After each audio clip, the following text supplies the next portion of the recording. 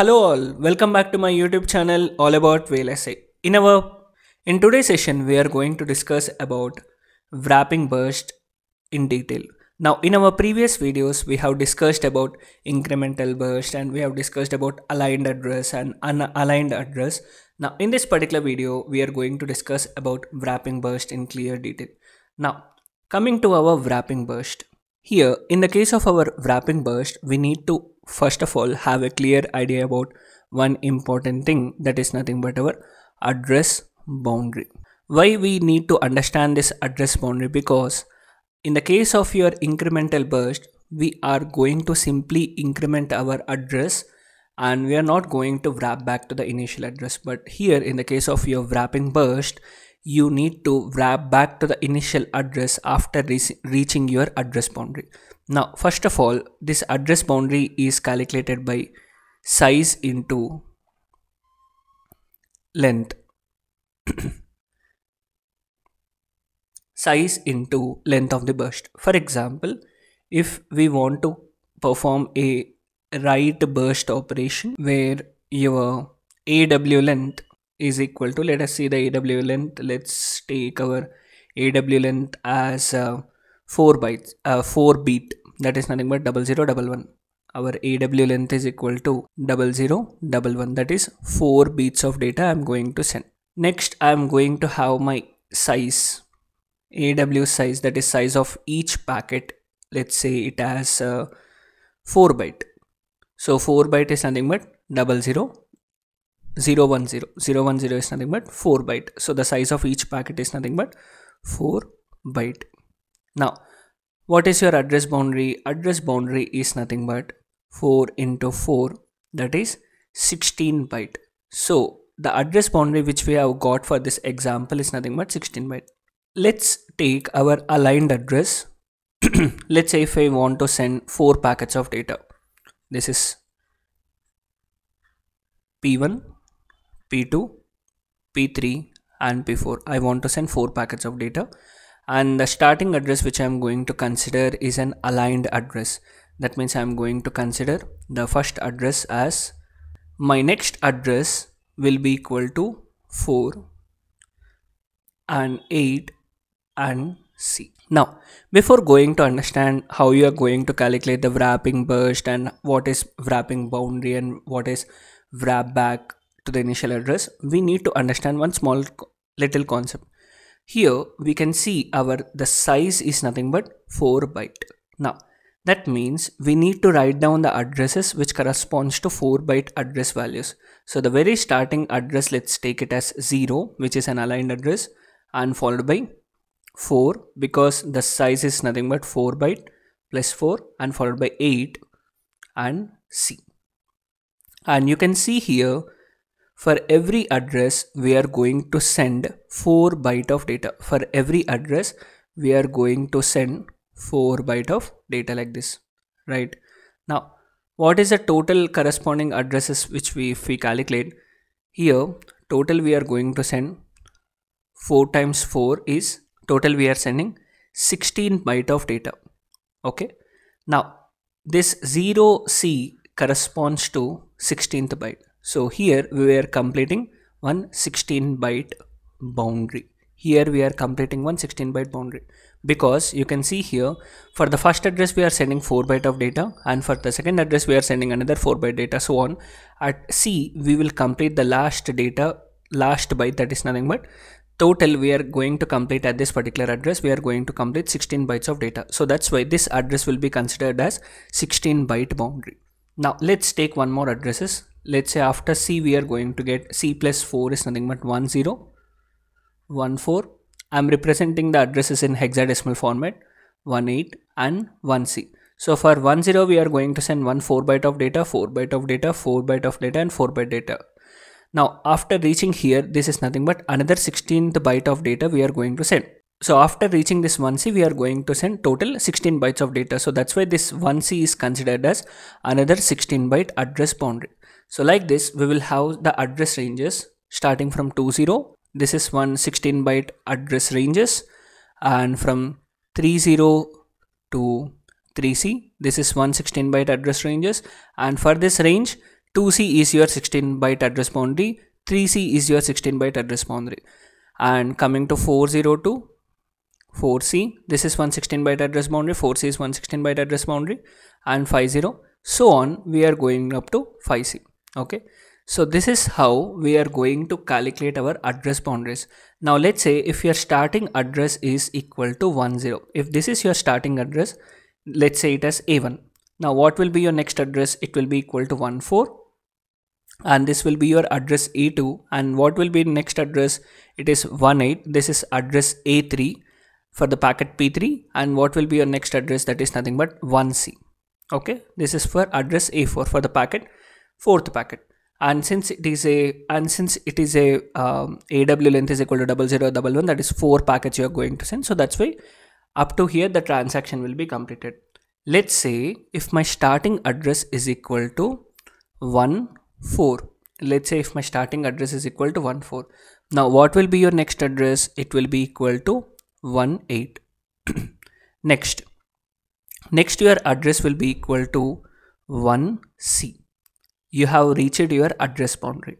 Now in the case of your wrapping burst, you are not going to increment your address further, because in the case of your wrapping burst, if you have reached your address boundary, you need to wrap back to the initial address in that particular address range. So the initial address or the starting address in that particular address range is 10. So you are going to 10. So this is how your wrapping burst is going to work. Okay, let's take one more example. Let's say if our starting address, let me erase this. Let's say if my starting address is 28. Let's say if my starting address is 28, somewhere here 28 will be present, right?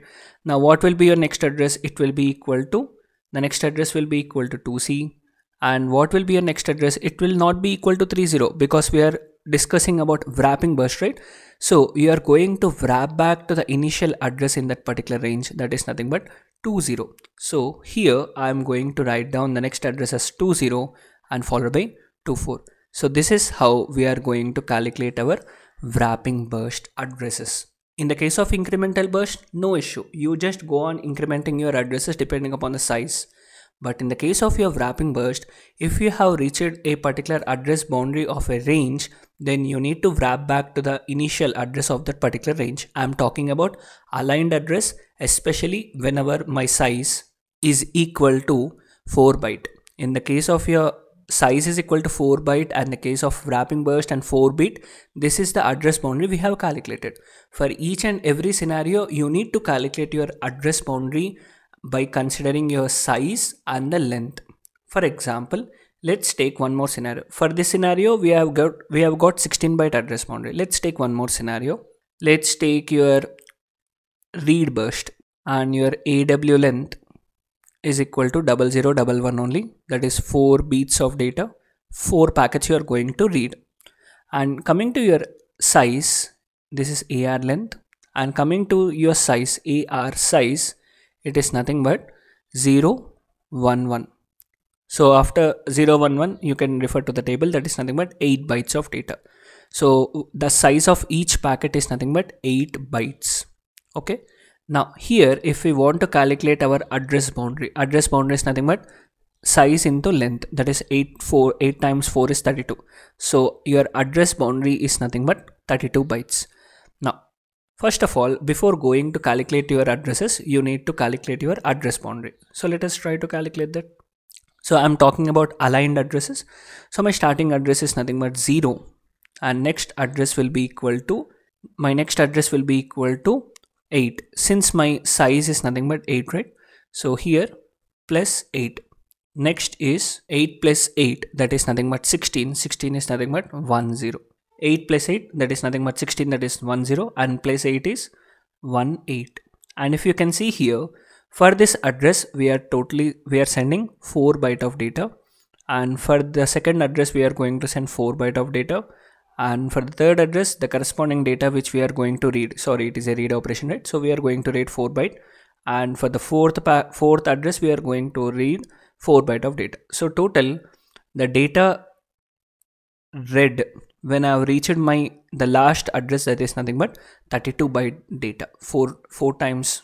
And next address is nothing but, so let's take my initial address as 0. Okay, next my address will be equal to, because plus 8 we are going to take, because my size is equal to 8 byte, and next I am going to take plus 8, it is nothing but 10, which is nothing but 16. So I'm going to add plus 8 and I'm going to add 18. Okay, plus 8. So I'm going to increment my addresses like this. Now for the first address I'm going to send total 8 bytes of data, and for the second address I also am going to send 8 bytes of data, and third is 8 bytes of data, and fourth is 8 bytes of data. So if so until and so if so until I have reached my last address, so I'm going to send total, sorry, I'm going to receive total 32 bytes of data. I'm going to receive total 32 bytes of data. Okay, so this address is nothing but my 32 byte address boundary, because as soon as I have reached this particular last address, I have total received 32 bytes of data. So this will be considered as your 32 byte address boundary. Now the addresses, next addresses, that is nothing but my 20, 22, 28 and 30 and 38. This will be considered as another set of address ranges, and this 38 will be considered my 32 byte address boundary. This will be considered as my 32 byte address boundary. Okay, so like this I am going to calculate my address boundary. Now let's say if my starting address, that is my base address, is equal to 8. Now what will be my next address? It will be equal to 10, and next address will be equal to 18, and after reaching this particular address boundary, I need to wrap back to the starting address of this address range, that is nothing but 00. So I'm going to 00. So this is the case of my wrapping burst. Let's say if my starting address is equal to 38, then what should be my next address? It is not 40. Okay, so you need to wrap back to the initial address of this particular address range, that is nothing but 20. So I'm coming back to 20 followed by 30 and 38. So this is how I'm going to calculate my addresses in the case of my wrapping burst.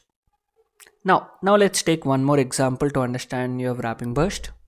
Let's say again I'm going to perform a write burst operation where my AR length, let's change my AR length to 0100. That is nothing but, I think it's 5 bits of data.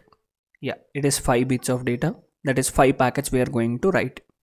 5 bits, and my AR, sorry, this is AW length because it is a write operation, right? And my AW size is nothing but, let's say 011. Okay, so that is nothing but 8 bytes only. So total my address boundary is nothing but 8 times 5 is 40 bytes. So this is my address boundary which I have got. Now, so here first of all I need to calculate my address ranges. So let's say my starting address is equal to 0. My next address will be equal to 8. Next it will be equal to 10 and 18. So until I have reached this address, I have completed total 32 bytes of data. So here 8, 8, 8 and here 8. So total I have completed 32 bytes of data. But my address boundary is nothing but 40 bytes, right? So I need one more address, that is nothing but 20. Okay, so here this is one more 8. So 8 times 5 is nothing but 40. So this is my 40 byte address boundary. This is my 40 byte address boundary, and this 20 will be considered as your 40 byte address boundary. Now the next set of addresses, that is from 2, 8 and 28, 30 and 38, 40 and 48. This will be considered as your next 40 byte address ranges, and this is your 48 is nothing but your 40 byte address boundary. Next from 50, 60, this will be considered as your another address range, and 60 is nothing but your 40 byte address boundary. Now let's say if your starting address is equal to 38, let's say if your starting address is equal to 38, then what will be your next address? It will be equal to 40, and next your address will be equal to 48, and next address it is not 50, you will be wrap back to 28 because you have reached your address boundary. So next address will be equal to 28, 4 addresses has been completed, and next address will be equal to 30. So this is how you are going to calculate your addresses in the case of your address wrapping burst. So you can consider multiple scenarios and you can try to calculate your different address boundaries. Okay, this you can take a small task and you can do it, and please let me know in the comment section whether you can able to calculate that or not. Yes, so the same calculation we have also seen in our AHB protocol also, right? So the burst calculations you can follow the same in which you have learned in AHB protocol also, right? Yes, so that's all about this particular video. If you like this video, please like, share and subscribe to my YouTube channel all about VLSI. Thank you for watching this video.